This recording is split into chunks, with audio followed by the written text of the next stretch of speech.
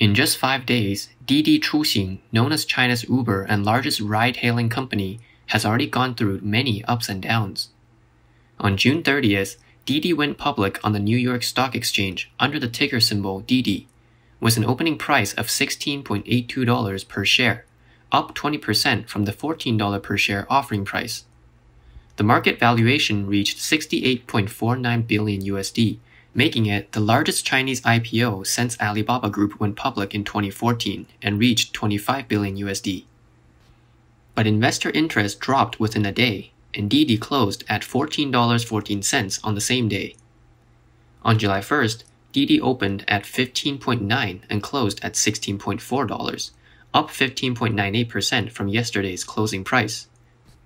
On the third day of the IPO, the Office of Network Security, a subsidiary of the Cyberspace Administration of China, issued a letter on July 2nd saying that it would conduct a network security review of DiDi and stop new user registration during the period. Following the announcement of the investigation, DiDi dropped 10% before the next stop opening and closed at $15.53 per share on the 3rd, down 5.3%. On July 3rd, it was reported on the Chinese internet that in order to be listed overseas, DiDi gave user data and road data to the US. Li Min, vice president of DiDi, said that, like many Chinese companies listed overseas, DiDi's domestic user data is stored on domestic servers, and it is absolutely impossible to hand over this data to the US.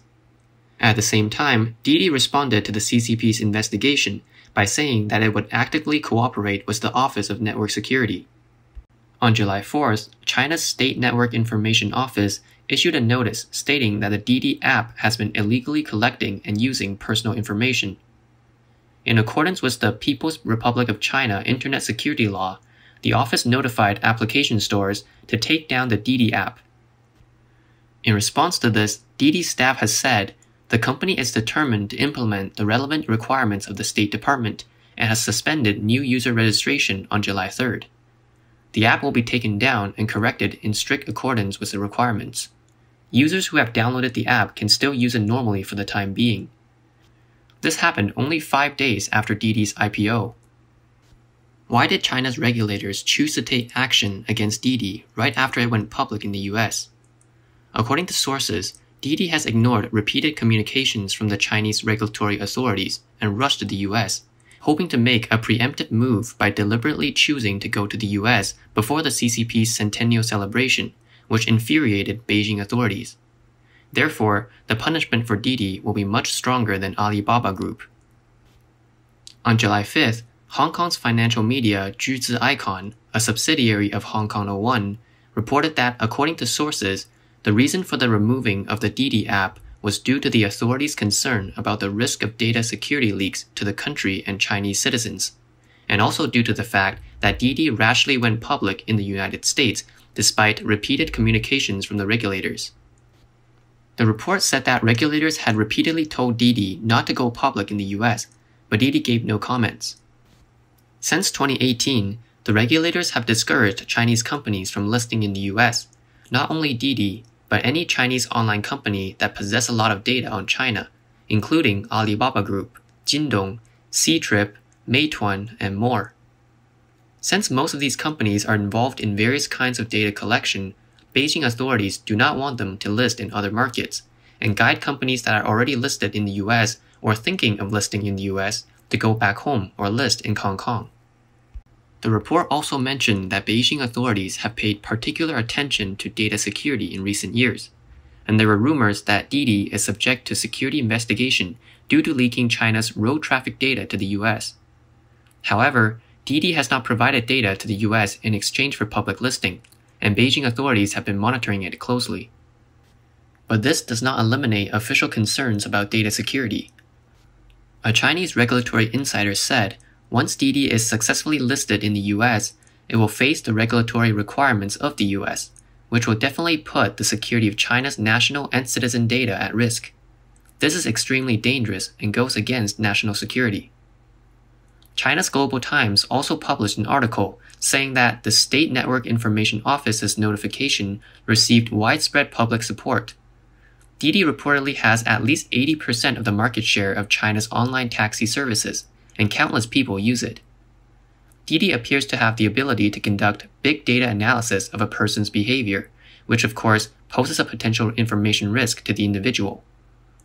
In particular, the listing of Didi in the U.S. has also caused concern among the Chinese Communist authorities, with its top shareholder, SoftBank Vision Fund entity, holding 21.5%, and its second largest shareholder, Uber, holding 12.8%, both of which are foreign companies. There are also comments that believe an internal struggle between Xi Jinping and Jiang Zemin is behind this incident. Tencent and Alibaba are both shareholders of Didi, and both are considered to be assets of the Jiang family. Didi's shareholding structure is complex and may involve other princelings, the descendants of prominent CCP officials, some of whom could pose a potential threat to Xi Jinping. Therefore, Xi naturally does not want the Jiang faction and these princelings to reap any benefits. This is why Didi did not hold a press conference or make any announcements, but quietly went public in New York during the party's centennial celebration, which means they knew someone was watching them. Didi was established in 2012, and after 2014, the online taxi industry boomed, with Didi merging with Express and Uber China to become a giant in the industry.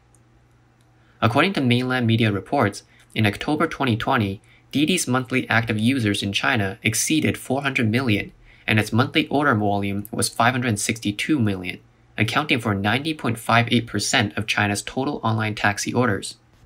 The prospectus also shows that Didi currently has 493 million active users worldwide, covering 15 countries and more than 4,000 cities, with about 15 million active drivers, 41 million daily transactions, and a total transaction volume of 52.79 billion USD. However, Didi is always burning money to subsidize users and drivers in order to maintain user growth and capture the market. Although Didi also takes about 25% of the drivers' earnings, their expenditures are always greater than their income, and the company is always in a loss-making situation. The prospectus of Didi's IPO shows that from 2018 to 2020, Didi's annual revenue was 20.47 billion, 22.43 billion, and 20.54 billion USD respectively. In the first quarter of 2021, Didi's revenue was about 6.44 billion USD. Profit-wise in the past 3 years, Didi has been operating at a loss.